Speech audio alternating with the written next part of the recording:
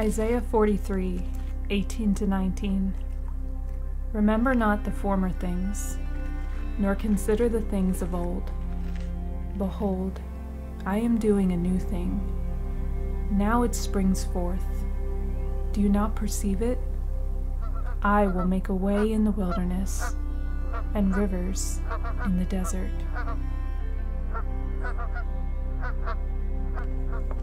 October is such a special month here on the mountain.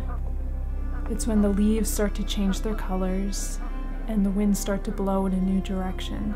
And for a short season when the water is warmer than the air and the sun begins to crest over the mountains in the morning and its rays touch the surface of the water, there is a beautiful and moody steam that rolls over the lake.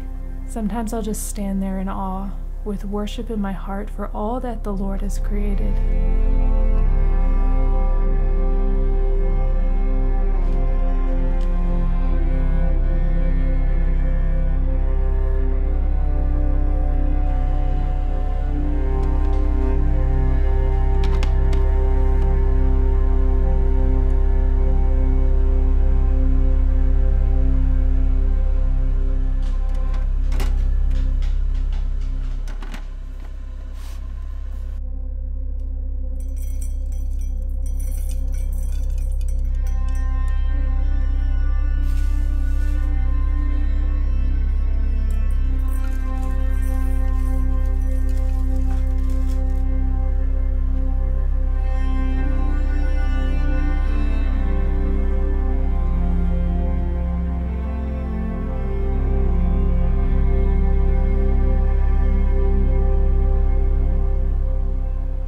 It's as if just before the winter season, the Creator shows off by turning the land into a stained glass window.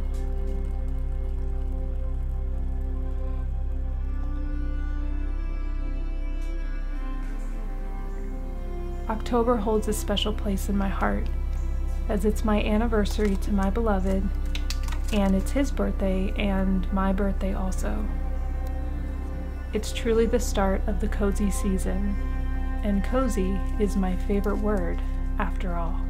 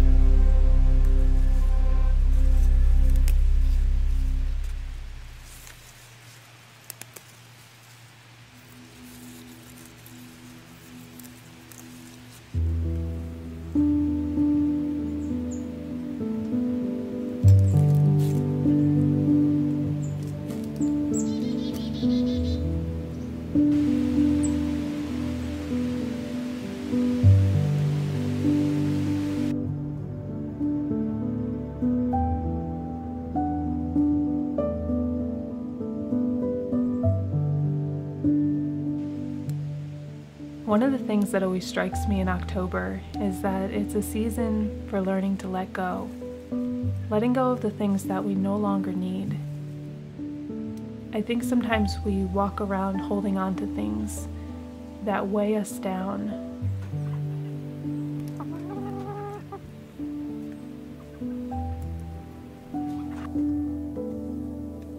But yet and still we carry them for a variety of reasons. Sometimes maybe because we think we deserve it, and other times maybe because we think we don't.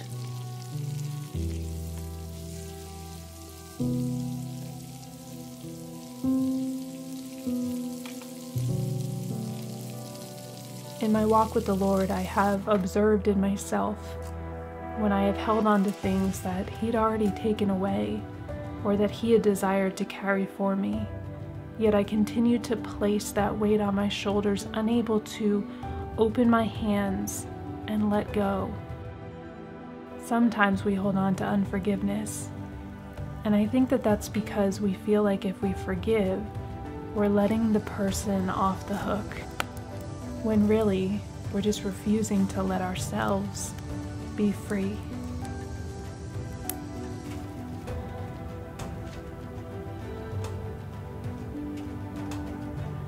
Sometimes we hold on to vices or addictions or bad habits. And yes, sometimes those things are very complex. But some of them we hold on to because we think we need them to be okay, or because somewhere deep inside we don't believe that it can get better. But one of the beautiful things about the autumn season is that the leaves are about to teach us how beautiful it is to let things go.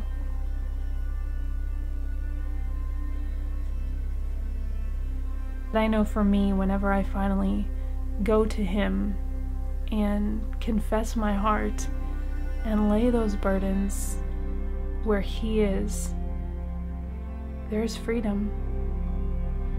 You know, the scripture says that who the Son sets free is free indeed.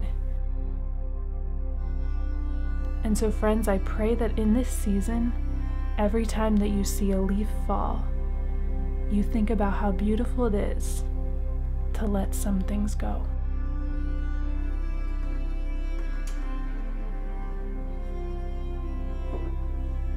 I truly wanted to thank you all so much from the bottom of my heart for coming back to our little house on the mountain. For more information, blog posts, recipes, or for the Cozy Corner shop, please head to www.ourlittlehouseonthemountain.com. And if you didn't know, we have a channel called Little House Story Corner, which is animated readings and excerpts from the Bible and the Little House on the Prairie reading collection. And I wanted to thank our patrons over on Patreon for helping make this possible. We are thankful, so thankful for all of you. And Lord willing, I will see you all right here on the next one. Bye, friends.